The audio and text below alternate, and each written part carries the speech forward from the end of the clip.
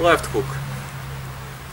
Why is this technique the most brutal one to right-handed fighters? Because they stand like this. If he drops his hand, it's your natural hand.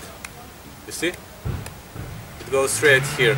Wherever you hit he can easily hit the canvas. If you hit here, here, here.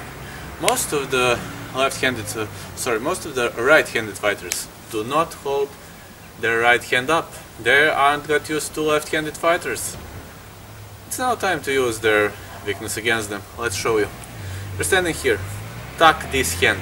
Tuck it here. Don't move. Also, you see? Know this? Know this. One line. Elbow is in one line. What you should do, you see?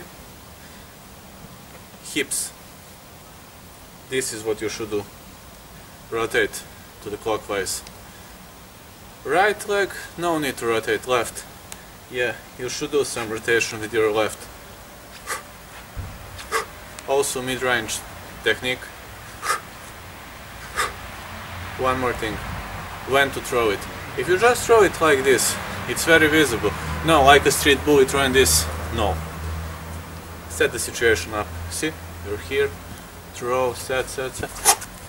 Why is this technique brutal? Because the opponent never knows what happens at the moment.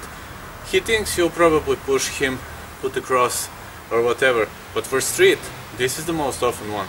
Left hand, no. Just go like this. Set up the situation. Move around. It is not a defensive technique. Just set up, go. And when you finish, return here. Return here. Return here.